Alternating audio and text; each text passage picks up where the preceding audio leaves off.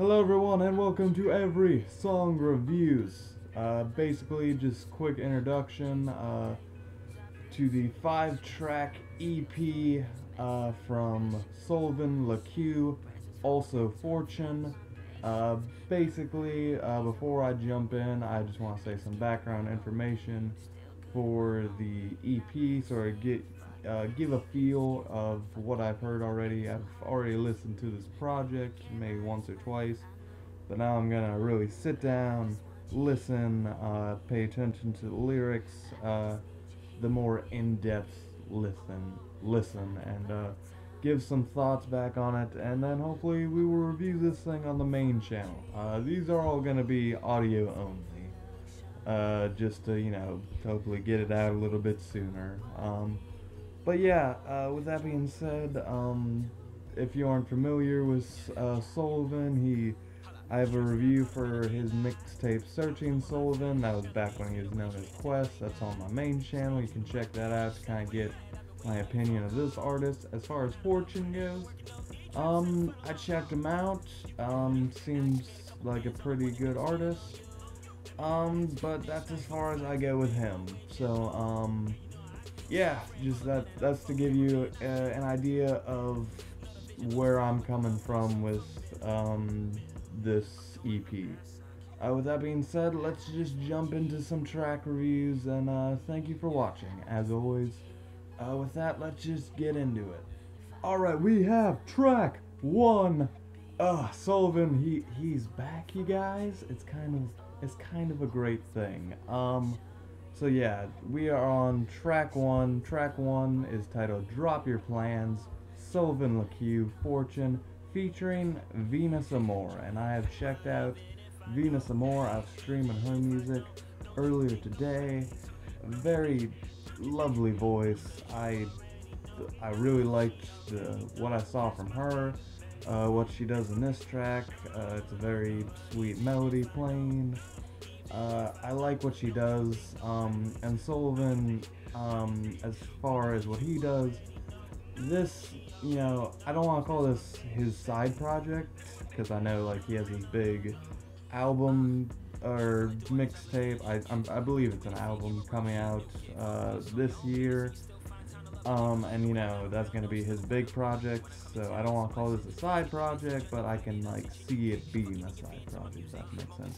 But he's still taking his time, actually going back and forth with this girl, building a bridge. He's not just like throwing a verse and like this girl, and he just got this Venus girl. No, I can feel they're actually, going back and forth. So I feel like this song is actually care is being put into it. Fortune, he also he produced this track. Actually, there's confusion about some people are just putting this out as Sullivan's project, but from the more credible sources, it's Sullivan, Lacue, and Fortune. So that's what I'm gonna refer to it as.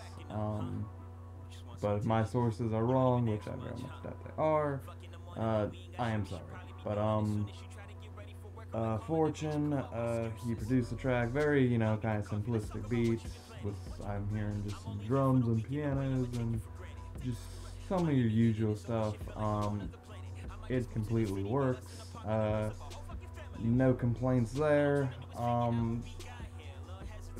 Going back to Venus and Sullivan, they're really going back. The concept, I believe, of the song is kind of balancing time and money between this guy and this girl, and there are some, you can take it for what it is. Sullivan, I noticed he's actually referencing other tracks in this EP, so I really like, he's not just putting out a song, and that's something I always appreciate from him. He takes his time and really creates projects, not just, oh, I'll fucking make an EP, why not? He sat down and really thought, okay, I'm gonna make a track, I'm gonna make another track, and it's gonna be a step-by-step process. So I very much appreciate that. And everyone else, I enjoy the singer, Venus Moore. I'm definitely gonna check out more of her stuff. She did a great job. This was a strong opening for this EP. I'm gonna give Drop Your Plans an 8 out of 11. I very much enjoyed it. And this is just beginning, guys. We got 4 more tracks to go. Yeah, I'm very excited. With that, on to track 2. Alright, this is track 2. The track is titled First Flight to Oakland. Basically what it's about. It's kind of just, Sylvan rapping about, girl problems, really. Or, I assume based on the subject matter of, like, every track on the EP and the fact that in the cover art it's basically him and this girl, that the EP is about said girl, because basically every track so far that I've looked at the lyrics are about a girl. So I'm going to assume that's what he was going for. And yeah, basically, the idea of the track is kind of just this up and down thing with this girl, but as far as like sound and what he's doing, this one, the instrumental sounds more like something he would do back in the day. Not that this style is way different, but it's a little more I don't want to say pop friendly, but in that lane, definitely, and but not like too, like, it's not like way like something I couldn't ever see him doing. Sullivan, I mean, but in this track, the beat, there isn't really a hook on this one. I know in the last track I was mentioning how he really is constructing this project, and I believe that. But if there was a throwaway track on this EP, this one would probably be it, and it's probably my least favorite. I do think I might have to go through the other 3 that are left before I actually give that judgment, though. That being said, I think that's it. I don't have a lot to say about this track. It's not, I mean, it's a good track. There's nothing wrong with it, but it's, just a safe, it's very simplistic, is what I'm trying to say. I'll give it a 6 out of 10. Very, very good, very, simplistic track. Very good job. With that, on to the next one. Alright, track 3. This track definitely probably has the best, title out of all of the other ones.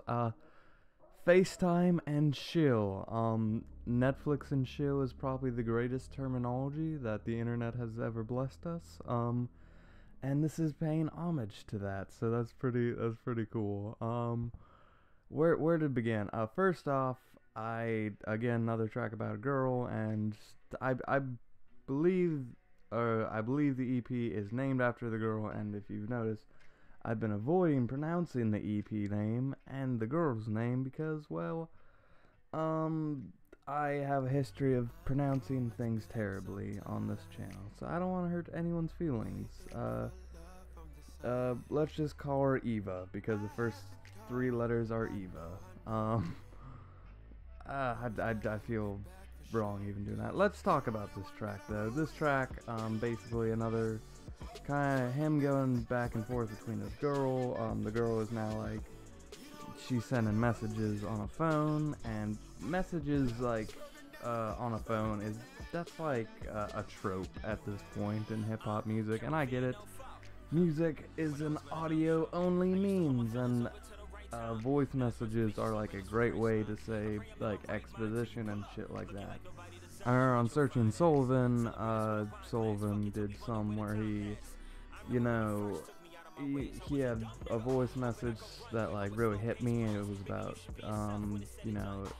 one of his family members calling, and I believe it was his brother, and it mentioned how his dad got arrested, and I remember there was another one that was when he got signed, and that was a big part to the story on that mixtape.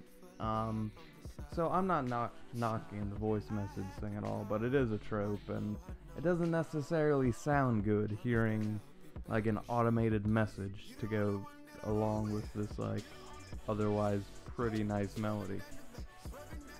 But it's just the fact that I feel like I've heard like dozens of like these girls like leaving messages to their male rapper counterparts in this kind of monotone voice.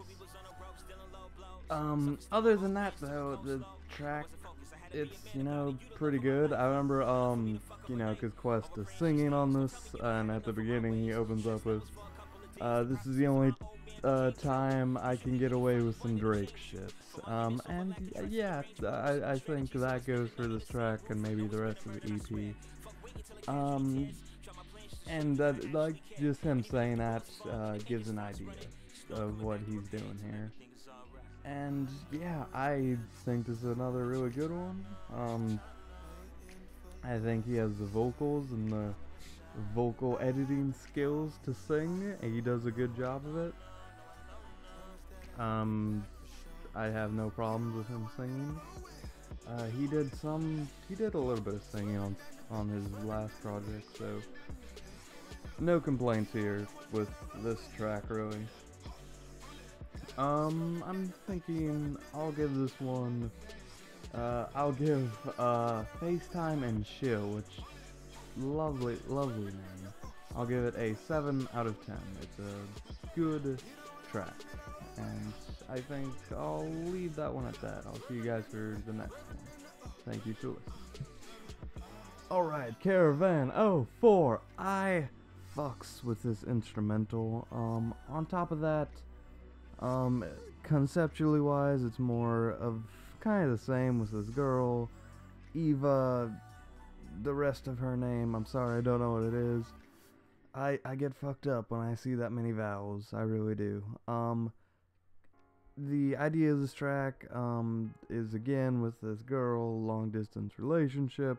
If you couldn't tell by the title, Facetime and Chill, it's a long distance relationship going on here, and it's this, there are some lines where, Quest, or Sylvan, as he's now called, he's, like, getting down on himself a little bit, and, you know, he's kind of just narrating his thoughts, throughout,